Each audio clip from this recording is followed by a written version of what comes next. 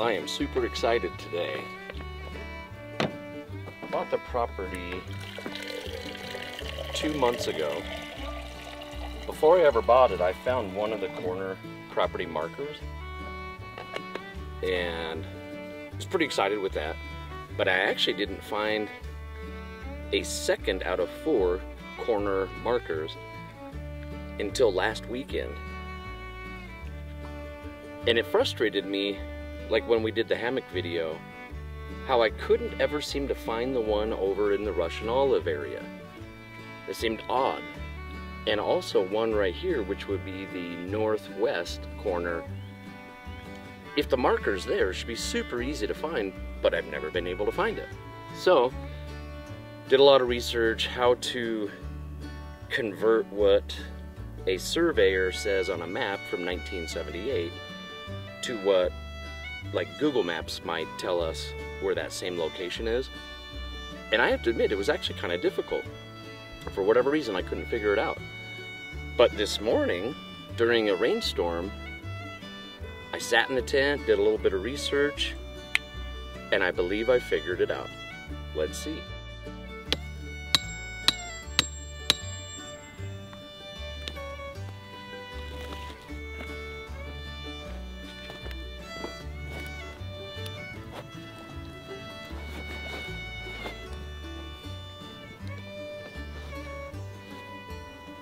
All right. Now to make it easier to find in the future, like super fast reference, because it's just hidden in that bush, just tie some high visibility line on it.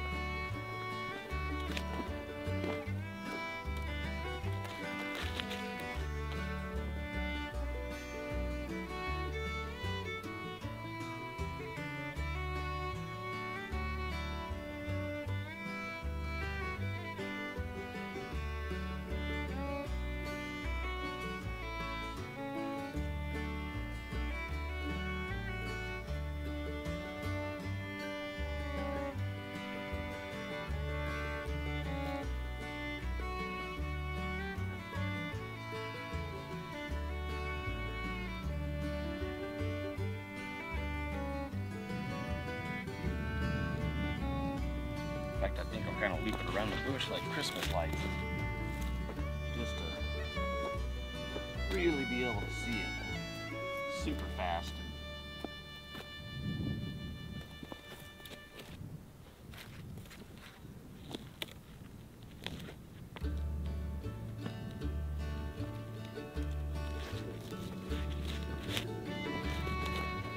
In the future.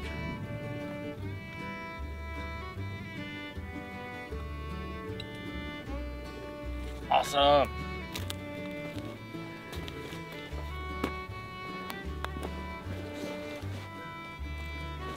All right. Now, what we're going to ask Google Maps to do in a super remote area, which Google Maps isn't the greatest as it is for directions, hence why it was sending me over there, but the actual marker was like right here. What I'm going to ask it to do is to send us where I put a marker on the map, right in the trees, to do essentially the exact same thing, and finally get our corner market there, or corner marker there.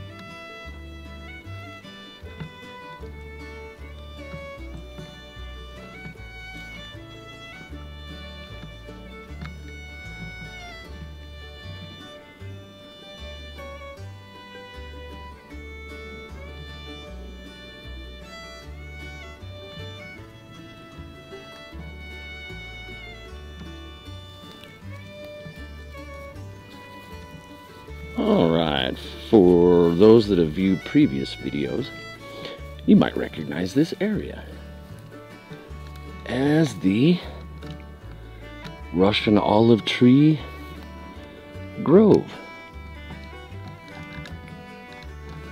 And the hammock area And the home to many, many deer from what I can see.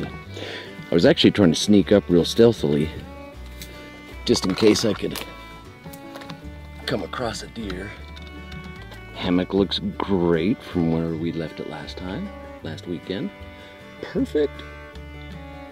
And it looks like the deer are bedded down right here with it. Nice.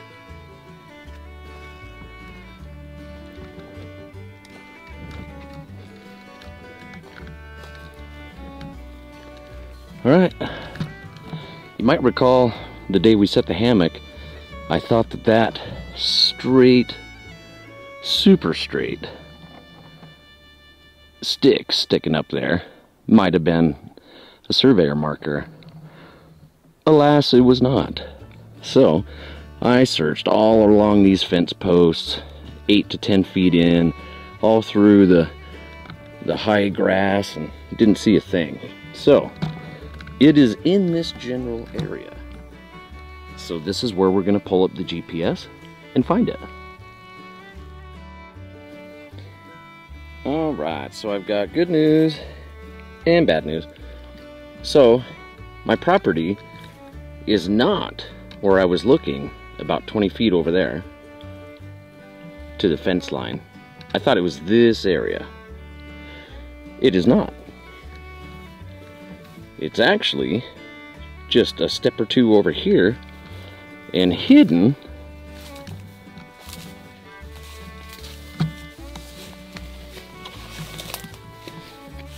in this little thicket. That stake there is not from the surveyor, that's what I just put down.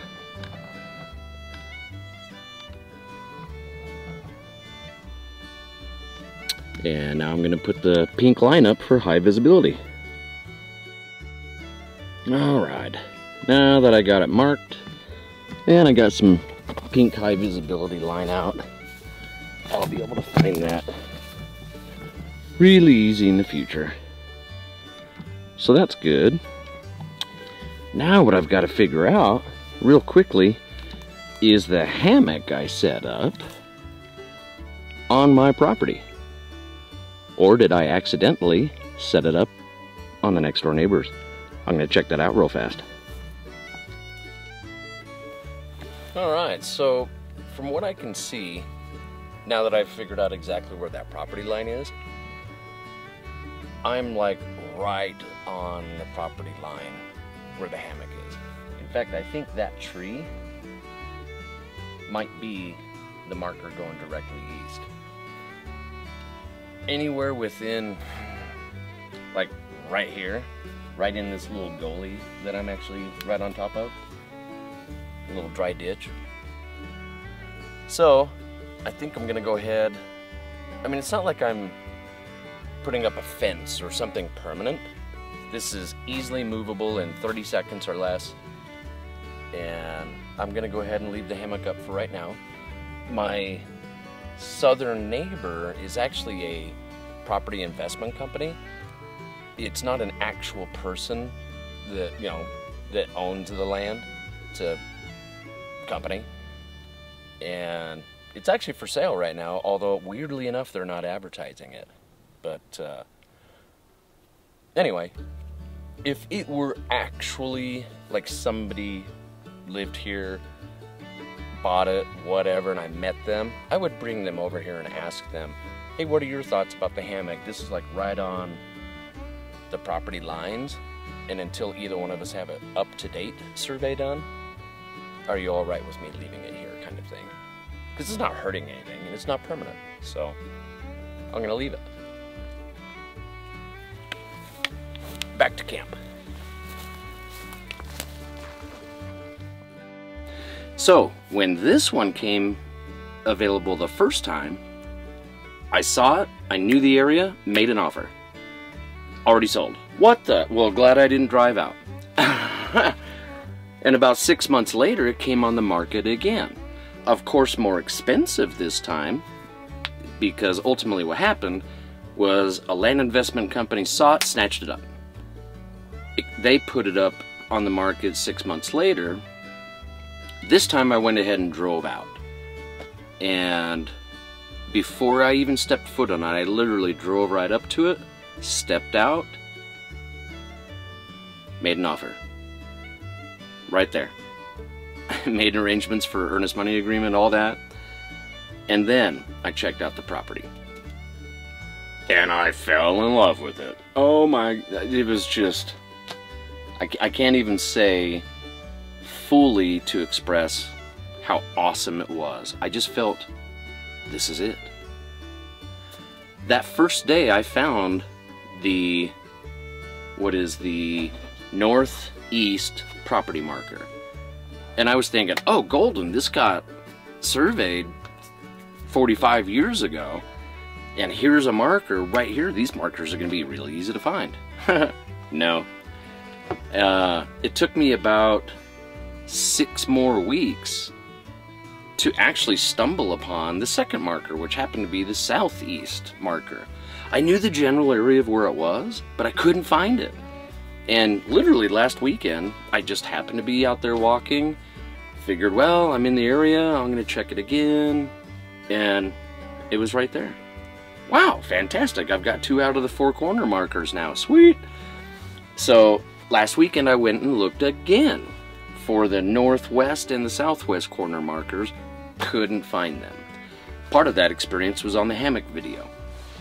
So, if you're like me and you found that perfect piece of land, but you really want to be able to figure out, okay, where exactly are my markers? So maybe you can start to do things. Maybe you want to put up a fence or whatever it may be. You have to know where your boundaries are. And ultimately, I went back to the 1978 survey map, and their numbers are weird. They're not like GPS numbers. I thought they were, but they were longitude, latitude, and I figured I'd be able to interpret ultimately where exactly those are. And for whatever reason, I couldn't.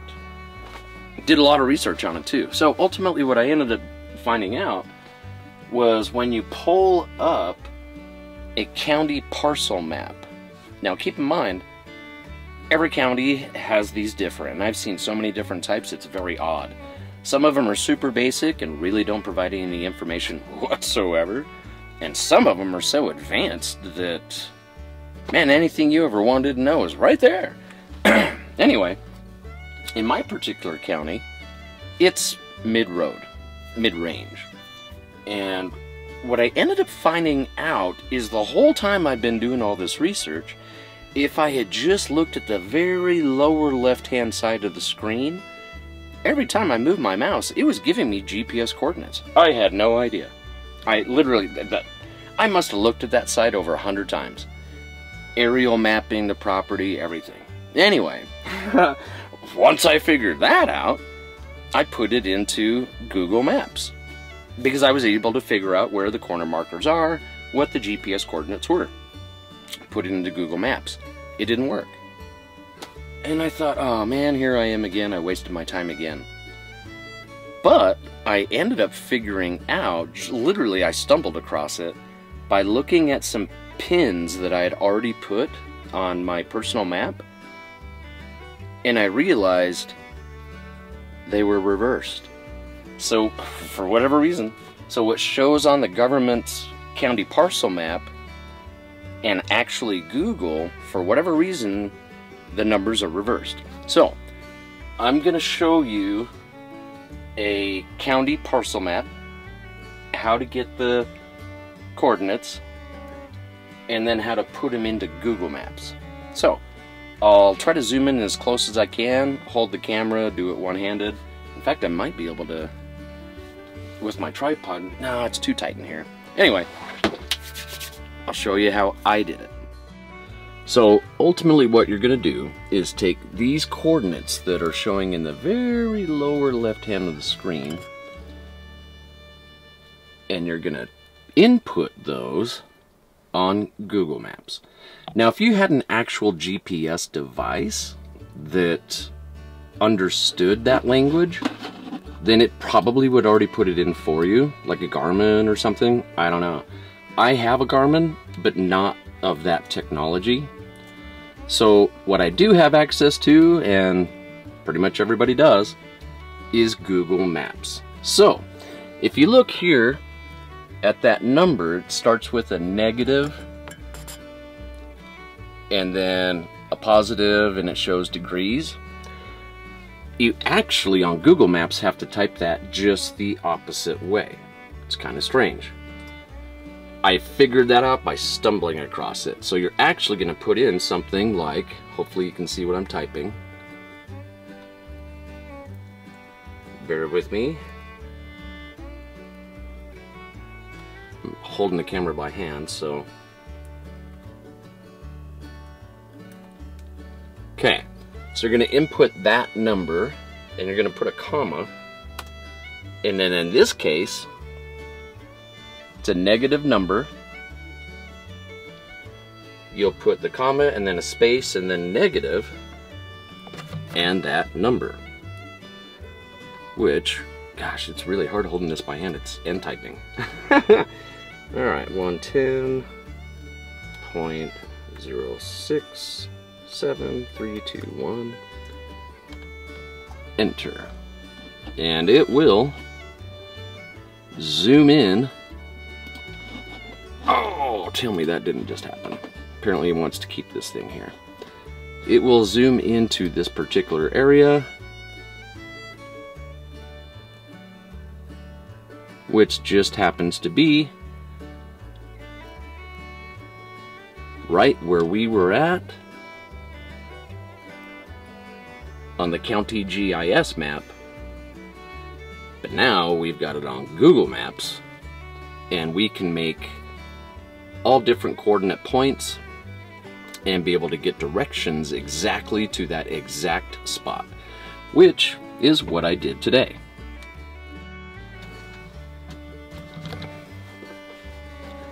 So that's what I did today, is I put in the coordinates from that I knew from the GIS county parcel viewer map, put them into actual Google Maps, and then I was able to go directly to that exact pinpoint spot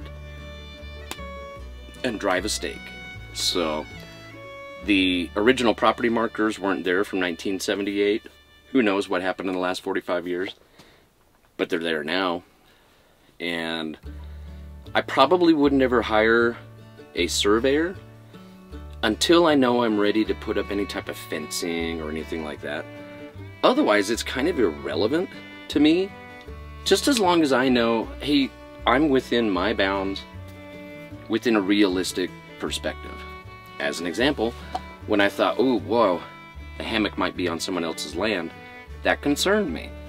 And I wanted to at least check to be sure. And even still, I'm not 100% sure the hammock is on my land. My thoughts for keeping it there are, it's not a permanent structure. Literally, I can take it down in 30 seconds. Didn't cause any damage to anything. And it's right on the line. So I'm sure I'll move it to a different spot. But today, there was no rush to move it. So anyway, that's how I found my property markers. I hope that's helpful to folks, as maybe they're in the same situation as I am, or might eventually be. And feel free to comment below. Let me know your thoughts.